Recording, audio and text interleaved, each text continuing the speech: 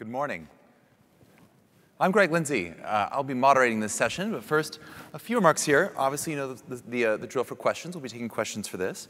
Hopefully the slides are synced up here. You've already seen in Gehl's presentation this image, which was prepared by the office of one of our panelists, Meritxell. This is, of course, an image from Nelson, Nygaard, and Perkins and Will and Lyft, proposing how we could think of using autonomous vehicles to reshape our streets. And we have several other images that have been proposed here. I had the pleasure of having Gehl in the audience at a conference several years ago at the Googleplex, where, of course, Google was discussing its autonomous vehicle research. And Astro Teller, the captain of moonshots, who then headed the program, got up and gave one of the craziest talks about the future cities I've ever seen. He said things like, the city of Paris is not the city of the future, that it has not yet been built to receive our technologies. And sure enough, of course, Google is now building a city from scratch, or part of one in Toronto, that will be designed in part for autonomous cars. Gehl, who was in the audience that day, nearly had an aneurysm at part of this talk. And now that you've seen his impassioned speech on this, you can see why. We're going to talk a bit about today about aligning the reality of autonomous vehicles and how they'll be implemented with some of these images about what we could do with cities. I've done work with the Bloomberg Philanthropies and Aspen Institute on working with public transport officials and mayors on thinking about how autonomous vehicles could be the Trojan horses to achieve the changes in cities we want. In theory, they could allow us to basically strip vehicles and dedicated lane space out of cities to flexibly redeploy public space. Of course, the reality isn't proving to live up to that.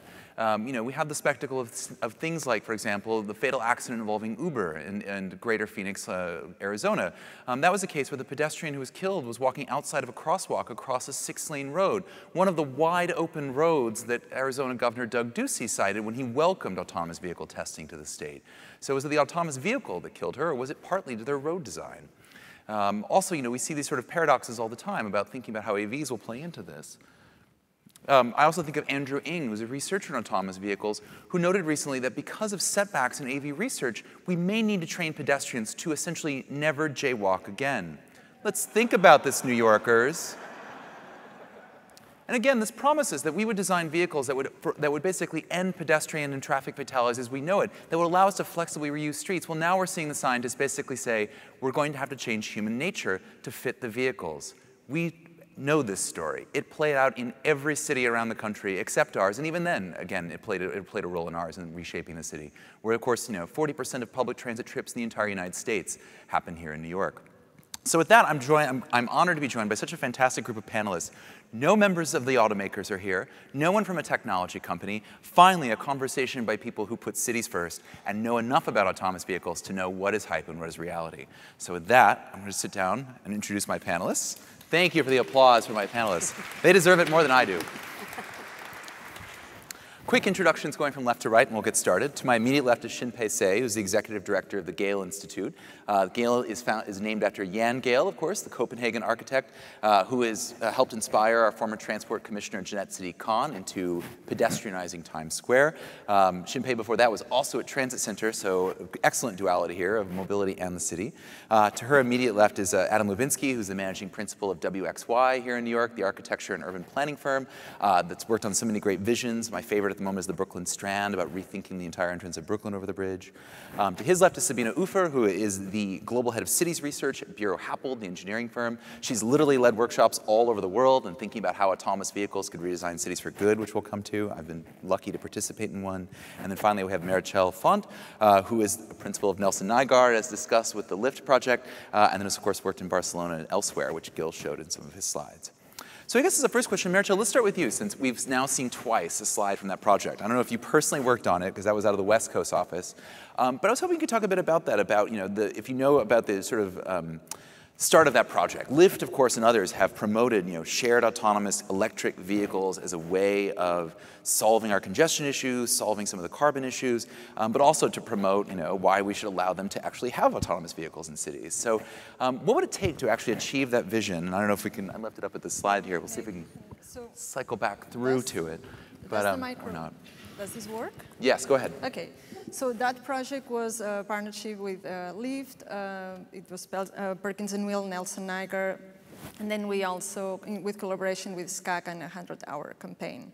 So basically, the city of LA, as most of you may know, they have a problem with the congestion. And the mode share of we've heard of solo drivers is like almost 70% or 60% at that point. So we looked at the Wilshire Boulevard, who is a very busy road. And what happens now is that road brings about 30,000 vehicles, and most of these, sorry, 30,000 has the capacity of 30,000 trips. And half of that are pedestrians. But if you see the space dedicated to pedestrians, which is really, it's less than 10% of the whole cross sections. And then you have 10 travel lanes. The vision with the use of the autonomous vehicles, so we're looking, LA plans to reduce the share of these solo drivers from 70% to, let's say, 25% by 2035. So we looked at how this cross section could change with this technology. So what we saw is that the capacity of bringing trips per hour could triple, or 2.5, let's say, could duplicate, and a bit more even so, only dedicating 3 lanes to vehicles that if they were shared, it would even, so instead of 1 person in the vehicle with 4, that would increment the capacity more, and putting dedicated transit lanes, which I think that's the key that could be implemented in New York and in a place like Manhattan, where you could have like a BRT, but automatized, with a headway every 2 minutes, and with, but the key is the right-of-way. So you could have like a train, but in the shape of a bus, in a street like, it could be Fifth Avenue, in that case it was Wilshire Boulevard. What the consequence of that is that you're freeing a lot of space that right now is dedicated to travel lanes, to vehicles. So you could have more bike lanes, you could have more furniture on the street, wider sidewalks, and then you would be increasing the capacity for pedestrians and bicyclists. So basically that was what we saw. And that's what could be applied here. So when I think of autonomous vehicles in New York, I think that would be one option, just these dedicated corridors that with a dedicated right-of-way, and that would be the city who manages the streets that would have a key role on that. Or then, and then allowing only shared vehicles. So by having not only one driver occupying the space of a car, you would say, okay, you can come here, but this needs to be occupied by 4 or 5 people at least. And I'm gonna leave it like. Interesting. So Sabrina, taking from that, since BuroHappold has literally run, I think, what, 14, 15 at last count, workshops around the world, bringing together architects, automakers, city officials, state officials here in New York to imagine specific intersections. So I was part of a team in the New York one imagining Columbus Circle. And it was interesting. What did? We extended Central Park into the Circle. We shrank the lane space. We closed Broadway to pedestrians, and it was, or to everything but pedestrians, and it was great. And it also struck me as completely impractical. So I'm curious if, if that was the pattern that played out here, when given carte blanche, we imagine these great green pedestrianized cities, but do we have any means of actually implementing that? Because that's BuroHappold's work. Yeah, I think we started these workshops with the kind of the premise, autonomous vehicles have all these good characteristics, and so how can we reclaim the space? And so everyone, it was so interesting to see because everyone like reimagined any space we took, if it was Columbus Circle or the East Village or Greenpoint here in New York, as this kind of like really amazing public space. But then one of the question every team had to answer, so how you go about it. How do you actually make it happen? Because it's easy to reimagine how the place could be. I think everyone kind of, certainly here in this room, wants to have more green space, more walkability, more space for, so kind of turning the hierarchy from the car as on the top, turning it around and having the pedestrian on the top. And so it really, I think, when you have to think about how you go about to do this, then the kind of more difficult discussions came up in the group. And so like it became clear you can't just reimagine it, you have to regulate the CAVs, the connected and autonomous vehicles. And you have to start actually pricing it, pricing the right-of-way. And it was so interesting to see the difference between the workshops here in New York or in the US and workshops in Berlin and London. And London, I thought, was really interesting because London lived with congestion pricing for the last, I think, 10 years almost. Almost 20 years now, or 15 almost 20 years. 15 years. And everyone in the group, everyone was convinced that's the only way to go about it because they lived it, they've seen it, and they think it's a good thing. And in none of the other cities, like I was surprised in Berlin, like they really defended their public transit system because they believe that it's a good system and it works, but they didn't want to implement any congestion pricing. So it's really kind of, and I think one lesson I learned, and I leave it at that, is like, I think piloting things seem to kind of be a good idea because people see that it might work, actually. So that's kind of like where I leave it. Thank you. I would say, well, it's interesting that we have a dress rehearsal for how AVs will act in cities, and it's called Uber and Lyft. It's called ride-hailing. Only a couple years ago, of course, in 2015, Mayor de Blasio tried to cap them or wrangle them, and there was no political will for it. In the last few years, Bruce Schaller, who's former Deputy Transportation Commissioner, again, I think from the Bloomberg administration, has published several reports showing that, that Uber and Lyft are adding hundreds of millions of miles traveled to New York City streets, is adding congestion, is slowing down our buses, and that, his latest report, finally gave the mayor the impetus to act to cap the ride-hailing services, which was roundly denounced by everybody as a blunt force measure, and even Uber and Lyft and Via and the others have come out and saying, we want congestion pricing. So I guess, Shin-Pet, since I think you probably have the deepest policy background up here on this one, I'll give this to you, which is, because it's almost a policy and a culture question. We've had two attempts at congestion pricing here in New York, one under Bloomberg and one under Cuomo most recently, and they both failed. How do we change the culture of our cars, and how do we change the policy to make that happen there? I mean, in both of your hats, you've tried to tackle these. Oh, yeah, it's a really good question. And actually, I was actually thinking about this a little bit because, in a lot of the renderings that these great workshops and all these different practitioners and automakers have come together to pull together, you can see that there's a whole variety of vehicles on the street. And that actually, as a concept in itself, is going to be a flashpoint, I think, for the advocates who are working on bicycle pedestrian advocacy and the other side, the traditional conflict between those groups and maybe like the pro-car folks. I actually think that there's a huge opportunity to create a coalition to advocate for more space for the non-polluting, smaller footprint, more shared vehicles in support of congestion pricing as a way to then fund public transit, the entire system. And we can do that now. Before it was sort of a fight. It was as you put it, it was a cultural war in a way, because the uses were so stark. And even though Gehl is absolutely right, we're all pedestrians, we all walk, we all start our trips with a walk. Very few people identify themselves as pedestrians. But now that there is so much investment, and yes, it's coming from the private sector, but there are clear uses for these short trips and these different modes.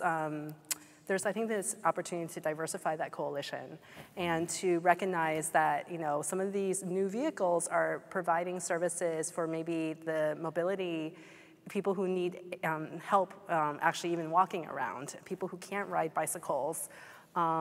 Maybe for the elderly who want to move at a slower speed, and I think all of that works together. Yeah. Well, it'll be interesting about how again how we change the culture on this, and I'm curious designs, Adam, because I know you've worked on stuff of imagining car sharing services and thinking about sort of the service design of this too. So I recently attended a dinner where I guess we're under Chatham House, so I can't say exactly who it was, but someone who had done public policy for one of the big ride-hailing, ride-sharing services had now switched to public policy for one of the scooter companies and bicycle companies, and she admitted that all of their efforts to basically convince people to do shared rides, they were wrong. You couldn't get people to do it. They didn't want to give up private vehicles, and so now we should just give them all scooters, and that would fix it, I guess. But I thought that was a really interesting admission that perhaps either they know this isn't going to happen, or that they may have been wrong in their assumptions. So I'm curious, Anna, if you have particular thoughts on this and what you've seen and thinking about, how do we redesign or tailor these mobility services? People have talked about mobility as a service, like we can imagine, memberships across multiple modes, things like this. With autonomous vehicles, is there a way we can design this, or we just don't own an AV? Are we going to just make all the buses autonomous and all the scooters autonomous? Or how do we think about actually folding them into our environments versus what we saw, I think, in Gehl's slide of just pod cars that are stuck in traffic while the cyclists go by? I think that's a great sort of challenge that we need to deal with today. We basically have a kind of mobility revolution going on, and it's not just about autonomous vehicles. It's shared, it's connected, and it's electric as well. And then finally you have scale to size, and that's really something as we try and think sensitively about our cities, we want to think about the ability to scale our mobility to what we're putting our feet into or sitting in according to where we need to go. And so this idea that we start to structure our right-of-way and our streetscapes that really is sort of modeled to those long journeys where you may have stuff with you, and then those short journeys where you're able to stand up and you're just going 5 or 6 blocks or 10 blocks.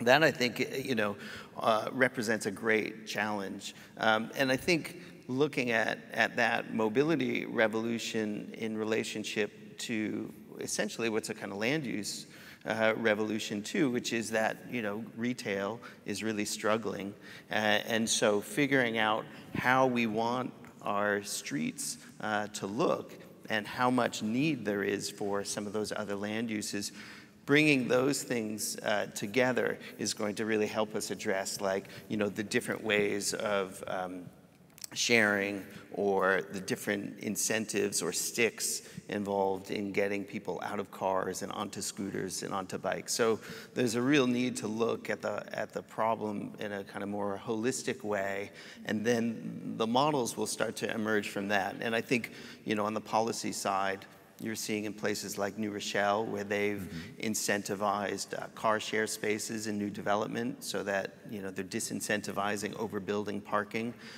trying to really push those kind of policies that wind up reinforcing the different kinds of journeys that we're taking and the kind of activity we want to see on our streets. One question for any of you, if you've done particular work in suburban environments, so looking beyond just the 5 boroughs, or even looking at the less dense parts of the 5 boroughs. I had a call this morning actually with Jan Lariche, who's the CEO of Transdev North America. They have, if you've ever seen their red autonomous shuttles, they're working on a project in suburban Florida, exurban Florida, called Babcock Ranch, which is one of those master plan developments rising from the swamps. But they want to make it completely energy sustainable, so it's only solar power, and then no one owns a car on the campus. It's all autonomous shuttles there. And yeah, we were talking about whether this could transform suburbia as well. So I'm curious if you have any thoughts about, can we make suburbia more sustainable if we deploy autonomous vehicles correctly? Or is this, what's the appropriate scale? Adam, you're nodding if you want to expand upon that. Yeah, I think there's a great opportunity to get people excited about living in car-free environments, and that's and it starts with, again, how we want to live and what we want to see happen at the ground plane. And so if that's playgrounds and playing fields and active spaces, then certainly finding a way to remove the vehicles and allow for those kinds of scooter and bike connections to places where AVs are pooled. Then yeah, I think it starts with putting the investments into those alternative ground level spaces that will get people really excited. No. Please go ahead. If I can just add, there was some research I did a few years ago that looked at these more suburban rural spaces, especially with ride-hailing services, and I think what's interesting to me is it's not the automated technology necessarily that is going to make or break this in terms of suburban areas. It's the destinations and the places we create, and to maybe really think about right-sizing them for the context, so it's not imposing a completely urban setting into those areas, but really providing the amenities where people can have places to go and do those things, to do all those things to live their daily lives. But it's not the automation necessarily, and I really wonder about that part of it. I think it's the electrified aspect that might help with the environment, because there will be VMT no matter what. Maybe there's a little bit of car ownership reduction, perhaps, but honestly, with a suburban rural area, people will need a vehicle to get around. And there's potential, I think, to rethink transit agencies in those areas to provide more right-size, less fuel-dependent shared trips. And I think that's maybe where there's potential. That there were a few pilots around that idea, and they were, the transit agencies were basically subsidizing Uber and Lyft rides. And there were some, kind of like chariot kind of services. It's all, I think, still to be determined whether, I think the destination is really important. They were only delivering people to a Walmart, for example. So, yes, that's Waymo's initial pilot. Right. Order something at Walmart, and then we'll drive you to Walmart in our AV to pick it up from Walmart. So it's just, I think Adam's absolutely right. The land use and, where are we bringing people, where are we picking them up is really, really important. All right, so let's spin forward from there, and let's talk about, for a moment, what are your worst case scenarios? What are your nightmares, each of you, when you think through this? And I'll short circuit, well, I'll take two as moderator's privilege. The number one nightmare scenario that comes up in work I've done for Intel and others is WALL-E.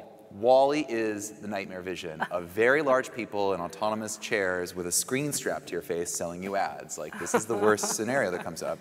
And the other one I think about too is, and this gets into it, is we've talked so far about vehicles, and we're talking mostly about cars, or we think of car shape. But we've also seen tests of delivery bots around the country too, which use sidewalks. So Starship is under test in Washington, D.C.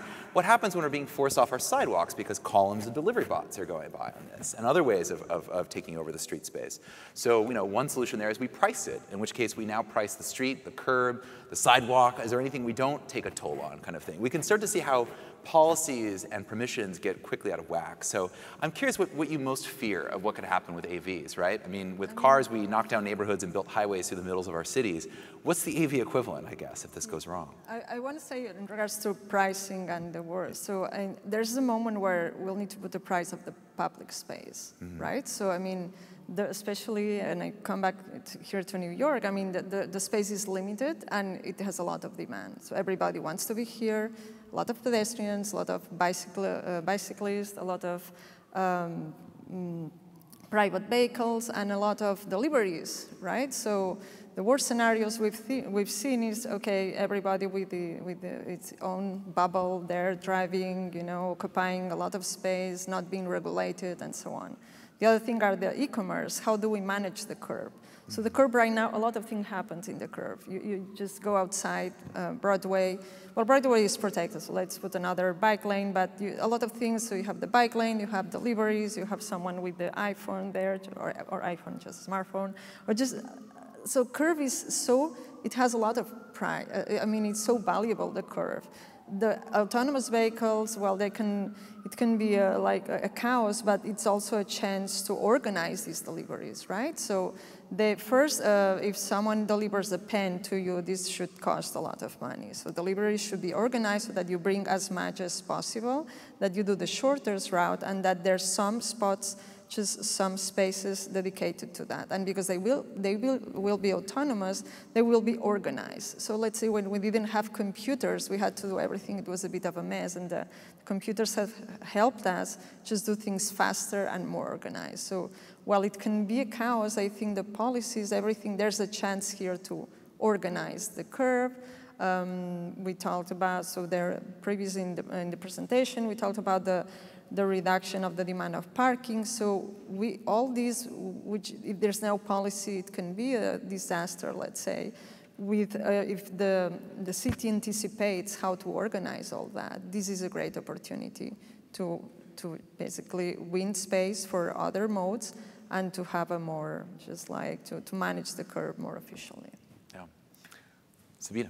So I think my worst case scenario is like that we don't kind of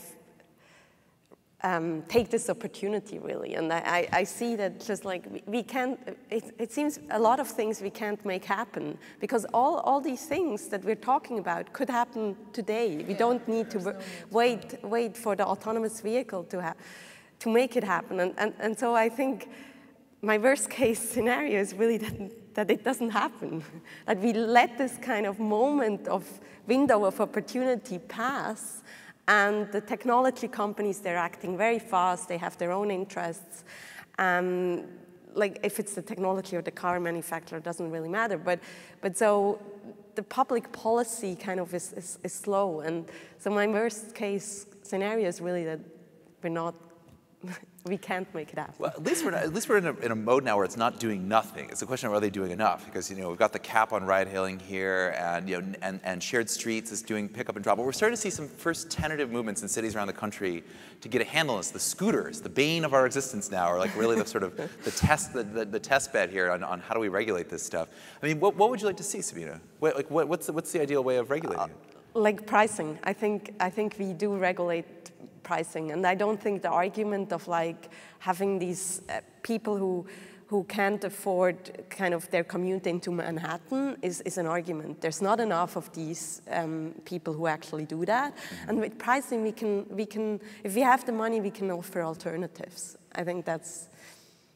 Yeah. Sorry, with what you get with pricing, you put that to transit or to the alternatives mostly. It's one system fits the others. Exactly.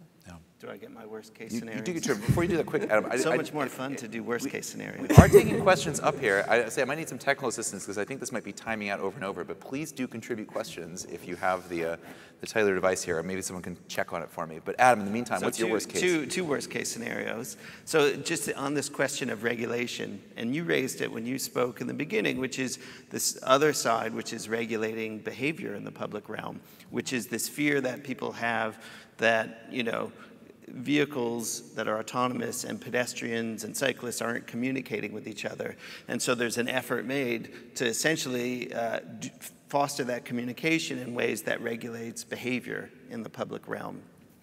Obviously, the desire for regulating and adding pricing to it is important, but this idea that, in order to facilitate the flow of autonomous vehicles, you need to control the way people are in the public realm is a real fear. What will stop people from walking in front of cars, when they're autonomous and they're trained to stop for pedestrians? So the flip side of that is the control piece. I think the other piece of it is that, we are able to reduce right-of-way space for vehicles. And then there's no way to fund and finance and do what we want to do in that other space. And I think earlier presentations talked about the maintenance challenge, and really having the space, and if all the cars are electric, how are we paying for infrastructure repair when it's previously come through a gas tax? How are we taking care of that space? Who's responsible for it? Does it become more of a wasteland than a real opportunity space? No. Shin-Pet, any nightmares to offer? Or I can turn around to you, and the next question I have is, and your perfect pivot is what are some of the best case scenarios we can think on this is too? How do we get to, or how can we expand upon some of the visions there? Because one of the things that comes out of this, and this is my cue to ask you about the National Street Service, is the notion that the streets of New York are something between, I've seen estimates between 30 and 80% of our public space, or any given city, the street is public space. And there's this opportunity here that with AVs, we can narrow the lane space. We can, basically shunt them. We can reprogram them. One vision of what we can do with this is, again, Sidewalk Labs, their project in Toronto. They're working with Carla Roddy from MIT to literally create a programmable street, a robot that will flip over tiles. So the morning commute that's asphalt or rubber can then be turned over into wood, and it can turn into a play space during the day, literally reprogramming the street. And then, and Gehl, of course, has another great program called the National Street Service, which I hope you talk a bit about, which is literally getting communities to think about what other things streets could be. So how do we take what Meritxell worked on and what Nelson Nygaard worked on about reallocating the street space to rethinking the street completely in the age of AV? Well, I think you guys, you offer really great, I think, best case scenarios where if you had all the right regulation in the endless political will and civic pride and shared spaces, those things would happen. And I think that last piece of really feeling vested in our public realm I was ready with my nightmare around that, because I actually feel like that's probably where I have the greatest worry, is that we've been so good at making people invisible from our public realm in so many different ways, and this conversation is really the money and the kind of the fast moves are really being driven by the vehicle side of things and not necessarily by the kind of the best public interests. And we still haven't solved a lot of these management maintenance issues.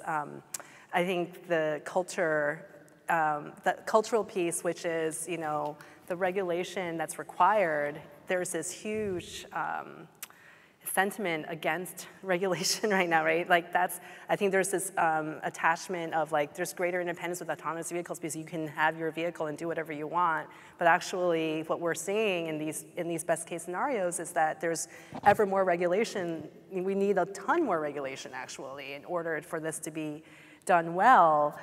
And relatedly, these technologies are being created with potentially implicit bias because of who their creators are. So I think the cultural piece, which is related to the National Street Service, Greg mentioned this project that the Gehl practice and Gehl Institute, my organization, helped on, which is really to test, to see how we can change public sentiment around their street, and on an individual level, not on a, let's say, community group level, on a person-to-person level. What would it take for people to feel a greater connection to the spaces around them, to feel like they are, they have say over their sidewalks, to feel like they have a way of shaping their neighborhoods. And so we had the project that the practice pulled together was to create urban street rangers. They did all sorts of creative engagement where they asked, they talked to drivers, they talked to people in the street. They priced amenities in the street to show just how valuable, how much we actually take our public spaces for granted. And in a way to try to get people to see if we can move the dial around our shared spaces. That's really what we're talking about. It's not just the street, it's everything. And we're talking about making more space for it to be shared in a multitude of different ways. Yeah, so this is the thing. All this thing comes back to me, as I mentioned at the very top of this, and Meritxell touched upon this too in describing the Wilshire work, is that almost everything we've talked about here, autonomous vehicles are not necessary to this vision. All of the changes we could make in cities, all the things we could do to improve it, the technology of autonomy is almost completely unnecessary. It's almost like we're talking about magic or spiritual forces appropriate here in St. Bartholomew's, but this notion of that there is this animating mystical force that gives us permission to talk about these changes of this. And this is what I think is so interesting about the AV conversation. So I finally I've got my questions up from the audience here, and thank you for contributing. There is one that's near and dear to my heart here. Again, I think I touched upon this earlier, but why is there so much focus on AVs and not motorcycles, pedal assist bicycles, et cetera? Why is the focus on four-wheel boxes? So since none of us here are vehicle designers, let's be urbanists playing at vehicle designers for a moment. And what would your ideal AV be like? What would be the game-changing form of the autonomous thing or service that goes beyond a bicycle or a bus or any of this? I mean, so I'll give you my example. The answer to this question is I think the most interesting evolution of what the scooter, the electric bike could be, given the fact that people like Bird and Lime and all those services, which we cannot have here in New York, at least not in Manhattan, is that they're evolving out of Chinese electronics manufacturers. So the people who build the iPhone are the ones who are now building these vehicles, which means they're going to evolve much more quickly than cars ever did or can do these days. So I want to imagine a lightweight electric sit-down bicycle or scooter that I can summon on my phone that will pedal up in a bike lane that I can get in and ride in for 2 miles at 20 miles an hour and get out without breaking a sweat or ever being in danger because I've been in a protected bicycle lane. Things like that. Thank you. Someone seems to like that. Obviously, I should pedal it now and then. But I'm curious if we thought about what could these services be like. Because there's autonomous school buses now. Transdev has launched one in Florida where there's a caregiver instead of a driver. We can do this with disabled, with elderly. Does anyone have a particular thoughts about what an ideal autonomous vehicle or service could be for someone that would really add value to our communities? Sabrina. Or Meritxell. Sorry, who's nodding first? I think it depends really on the context and the kind of density, because one person, whatever it is, if it's a protected scooter or so, will still take up space on a Manhattan kind of sidewalk or curb or a street. So I think in a high density area, you want to actually have buses that can carry the high density you need. In a more rural suburban area where it's about connecting to the last mile, first mile, it's maybe a shuttle because you have enough density for a 6-place shuttle bus. Or you need a kind of single-person one for the very last, because in a kind of suburban Montreal-like area, you might not want to go out in winter to go to the next bus stop. So it really depends on the context, I think. That's. Mm-hmm. Yeah, you stole my response. But no, it's okay, it's okay.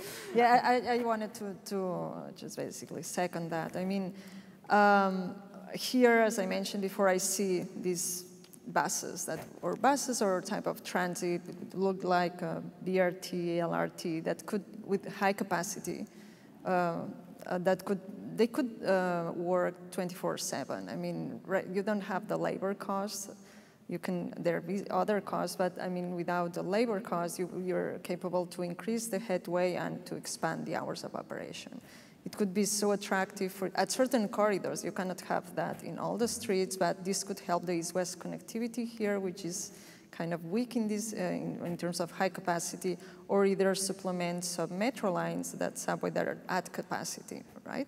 So this is something that could work here in New York. And when I think of the outer boroughs, there are some areas which are not served by subway.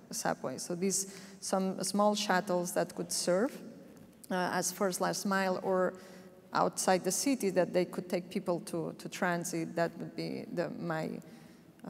I think that would be great. And then I would love to have my vehicle, private vehicle, but just that occupies like a bike or a scooter to do these 2-mile trips. Mm-hmm. I like to replace Access-a-Ride. I think that would be a win-win for everyone. And I think even the people who have to, make use of it on demand.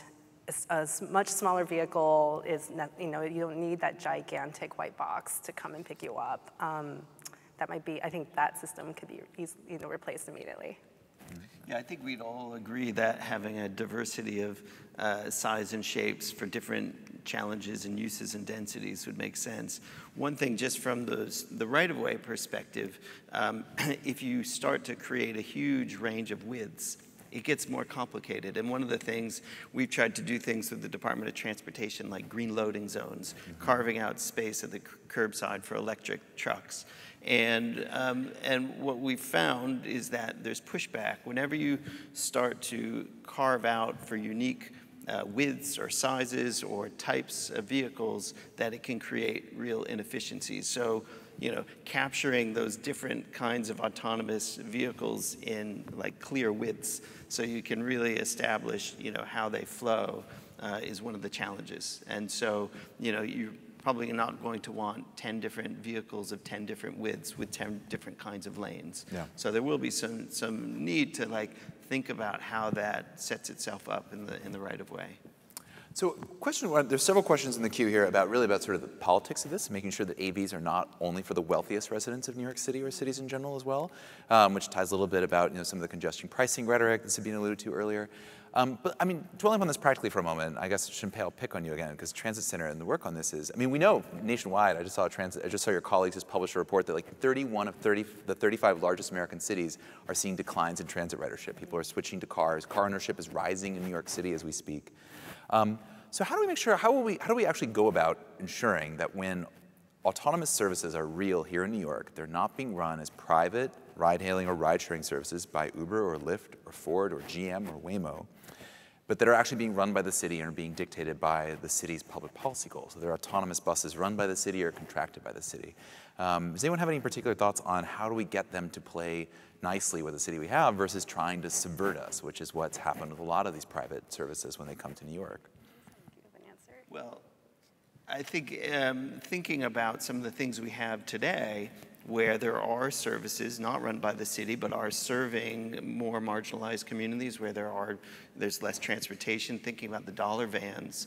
And there may be ways where services like that, which promote local entrepreneurship, could work more closely together with the city.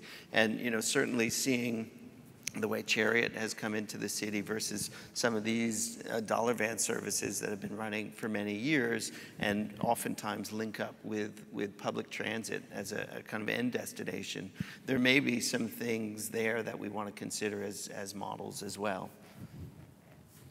Yeah, I just would like to add, so there's, I think that it's important that, so the autonomous vehicles can be a piece of so at the end, we want to provide, we want to make alternative modes attractive, and it's about giving the, so we haven't talked about the mobility as a service. So these things are happening.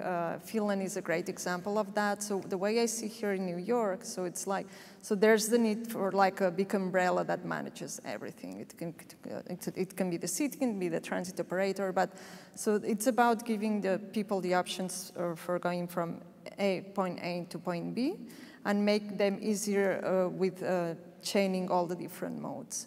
So let's say this would be great. The autonomous vehicles could do the first last mile portion of neighborhoods that are not, they don't have the resources for that. And they would ease this chain to just bring them to transit, and then from transit to bike, and then from bike to something. So it's about managing that globally. It's looking at that not as different operators or different services, but just one. And the autonomous vehicle should be allowed to be part of this chain, right? Like as a shared vehicle to help people arrive from point A to point B. Well, I think Finland is a really good example of that holistic approach, but it really underscores this question, because I think the monthly subscription is like $600 right now. 499 euros. So euros, yeah. So this is all you can eat travel, and Helsinki or Singapore is doing it as well too. So Finland, they give you the option to pay, if you're a rider, an occasional rider, you will pay for 1 day unlimited ride. But this price that you're talking, it's 500, it's all you can, it's unlimited rides for a month. And what they tell you is, okay, owning a car costs you this amount of money. So why don't you, instead of dedicating this amount of money to owning a car, why don't you use all this array of services that are managed? You just by clicking that, you can go from, again, you can do your trip, and you can do unlimited rides with all these transportation modes that are coordinated. It just costs you that. I mean, just if I can just put a sharper point on that, I totally agree with you about providing the alternative modes. And in fact, I would say that that's where the investment really needs to go, is to these areas where they don't have these transit options right now, especially the really high quality types of services. Right now, I think the technology companies are, as they enter the market, they're looking at I think, really popular kind of routes where it's high destination, the job centers, right? Yeah. They may not be thinking about those who are, handling like multiple jobs throughout the day, the non-job trips, which are actually, I think, a huge portion of our daily trips, right? So I think, like, thinking about building up infrastructure around that. And so the holistic approach, absolutely, and then thinking about it as a right for the citizen in the city to be able to have that trip rather than providing the option, and to really make it a right. Well, I would say if we had hour 2 here, we would get into my favorite idea is taking that further is the new notion that people are touting as universal basic mobility. So instead of universal basic income, that cities should guarantee a right of this. Estonia has granted free public transport, starting in Tallinn, the capital, and now through the entire country. Now there's advocates that we should combine all these modes and create universal basic mobility, which I'm a total fan of. And then we could also get into that would hopefully replace all the jobs that automation will destroy, which also came up several times in the queue. Thank you for an excellent question, which we'll save for another day. Applause for all of my panelists. Thank you all so much. It's been a pleasure.